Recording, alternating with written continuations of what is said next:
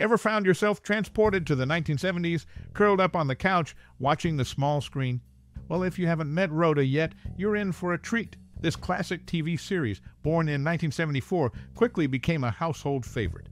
The first time you tuned in, did you anticipate a journey filled with laughter, surprise, and a touch of sadness? Rhoda, a spin-off from the Mary Tyler Moore Show, introduces us to the life of a lovable character navigating relationships and career in the city. Now, here's the hook. Brace yourself for a roller coaster of funny, shocking, and even heart-wrenching facts about this gem. So, keep your eyes glued to the screen. There's more to discover. Have you stumbled upon any lesser-known facts or anecdotes about the show that left you fascinated? Feel free to share. We're all ears for those hidden gems that make it even more intriguing. Now, rewind a bit in your own memory lane. What's your most cherished moment or personal experience with Rhoda? We'd love to hear your stories and memories. Drop them in the comments below. Let's reminisce together. Get ready for a blast from the past filled with nostalgia, humor, and a touch of reality. The show awaits to be rediscovered, and we're eager to hear your take on this timeless TV series. So, spill the beans in the comments. Your fellow fans are waiting. Rhoda, the 1974 TV series, beautifully portrays a woman's life in busy Manhattan. The opening credits vividly capture her daily routines, offering glimpses of experiences across various city landmarks. From having photos taken in front of Central Park's Alice in Wonderland statue to navigating a mishap at the subway turnstile, the show paints a vivid picture of urban existence. The narrative unfolds as she goes about daily tasks, such as lunching with her sister, Julie Kavner, at an outdoor cafe, shopping for produce on the Lower East Side, and even engaging in an imaginary conversation with a mannequin in a shop window. The scenes seamlessly weave together, providing a glimpse into the character's life, struggles, and relationships. The series also captures the essence of her professional life, showcasing her fetching coffee and pastries as part of her job and pushing a garment cart with determination. The apartment at 332 E 84th Street, a co-op allowing rentals, serves as the backdrop for interactions with her sister and her return home. Despite the show's charm and relatability, it's regrettable that she is no longer with us. As of the present, Julie Kavner remains a part of the world of entertainment. In summary, it's a nostalgic journey through the everyday experiences of a woman in the city, skillfully portrayed through the lens of the 1974 TV series. Rhoda, born in 1974, etches an authentic portrayal of a woman's life in bustling Manhattan. The series introduces Valerie Harper, who, interestingly, is not of Jewish descent. The cast includes Nancy Walker, who, like Harper, is not Jewish.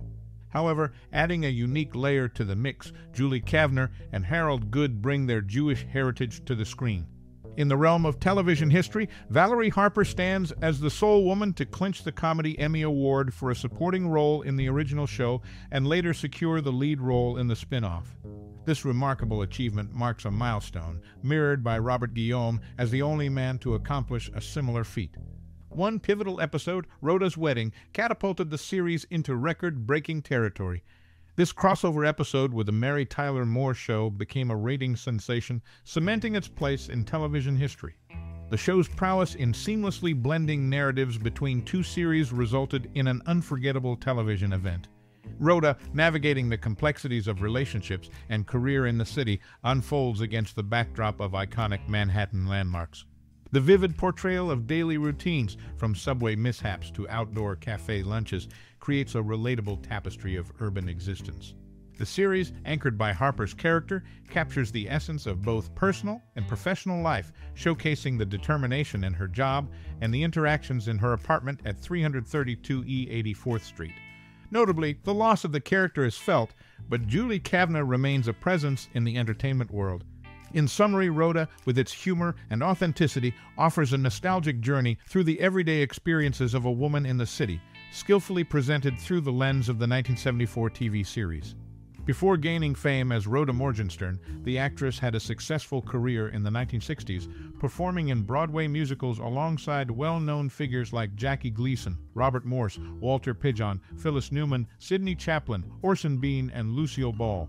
In the 1976-1977 season, Nancy Walker starred in her own Norman Lear sitcom, The Nancy Walker Show. She took a break from Rhoda as her character embarked on a road trip across the United States with her husband. Despite the cancellation of the Nancy Walker show after one season, Walker smoothly returned to her role in Rhoda. Harold Good, who originated the role of Martin Morgenstern on the Mary Tyler Moore Show, almost missed reprising his character because of an offer to play Howard Cunningham on Happy Days. Tom Bosley eventually took the role, making Good available for Rhoda the following year. These behind-the-scenes glimpses add layers to the web of casting decisions and scheduling challenges, giving insight into the dynamic nature of the television industry during that era. In the world of television, casting decisions can significantly shape a show's direction and audience reception. This was certainly the case with the series when Joe Bologna was approached for the role of Joe Gerard. Unfortunately, negotiations fell through because producers declined to cast his wife, Renee Taylor, in the role of the protagonist boss. This decision not only altered the casting trajectory, but also underscored the complexities behind the scenes. Adding to the familial theme, the show creators decided to give both the protagonist and her sister Brenda the middle name Faye. Their mother's fondness for the name, albeit not enough to use it as a first name, provided a quirky and memorable detail about the family's dynamics, reflecting the show's attention to the nuances of character backgrounds. William Devane, another well-regarded actor, also turned down the opportunity to play Joe Gerard.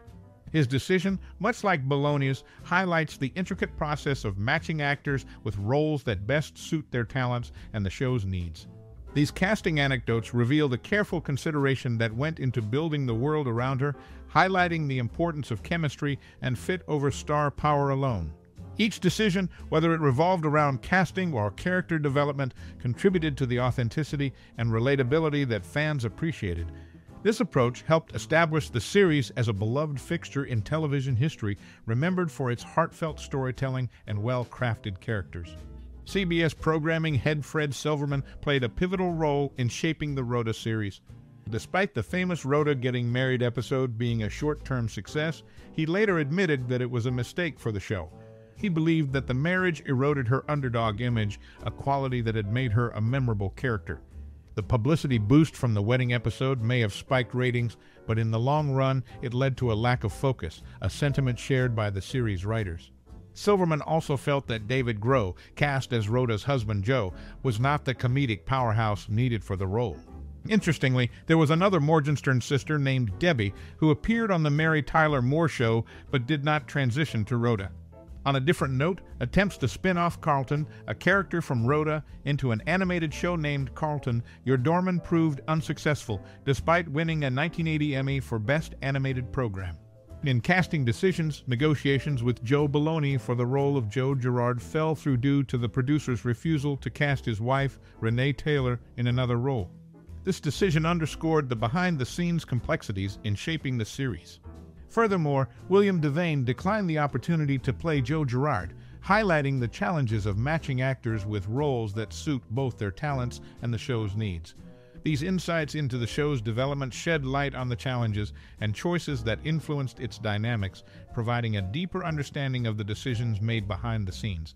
The nuanced approach to casting and storyline development contributed to the authenticity and relatability that defined Rhoda.